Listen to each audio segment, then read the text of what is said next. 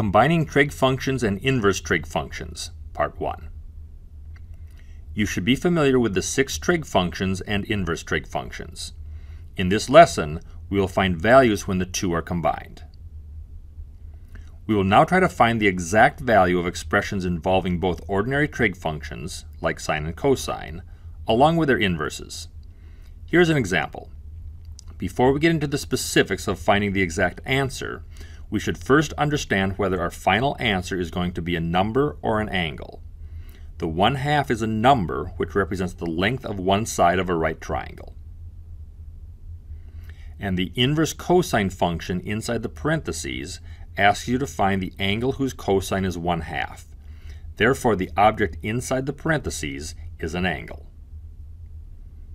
You are then asked to find the sine of the angle, which will be a number. We can solve this problem directly. Using the unit circle, we know that pi over 3 is the angle whose cosine is 1/2, and that the sine of pi over 3 is the square root of 3 over 2. Here is a similar problem. Again, before trying to find the specific answer, it is important to understand which objects are angles and which are numbers. Again, in this problem, we begin with a number, which is the length of a side of a triangle. The inverse cosine function finds the angle, and then we are asked for the sine of the angle, which is a number, specifically the height of the triangle. Inside the parentheses, we have the angle whose cosine is 2/3. Using the unit circle won't help because we don't know the angle whose cosine is 2/3. However, we can find the value of sine of theta when we knew the value of cosine of theta using the trig version of the Pythagorean theorem. Here is the problem restated. We use the Pythagorean theorem and solve for the sine of theta. The sine value is the square root of 5 over 3. We picked the positive value because we are in the first quadrant. We can also do this problem by using the geometric definition to label the triangle, and use the Pythagorean theorem to find the value. Here's a similar problem. This time the cosine value is negative, but the lengths of sides of triangles can't be negative.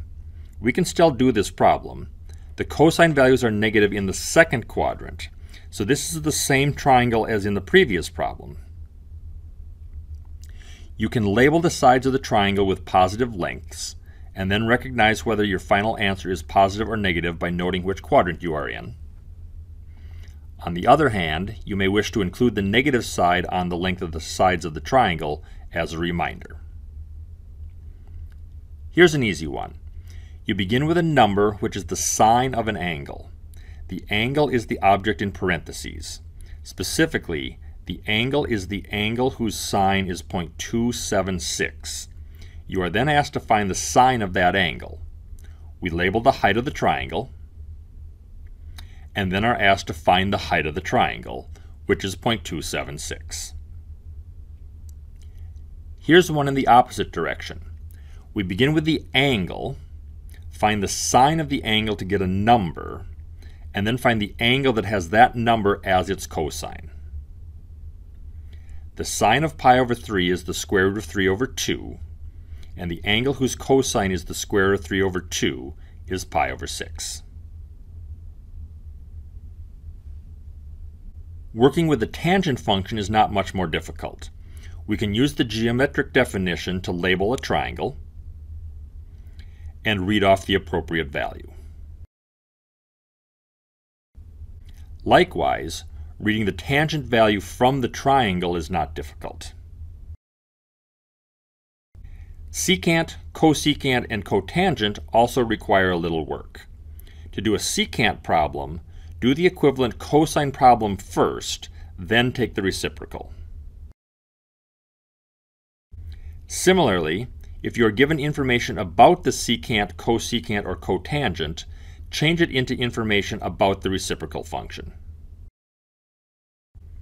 To recap, Inverse trig functions give information about the lengths of sides of a triangle from which you can label a triangle.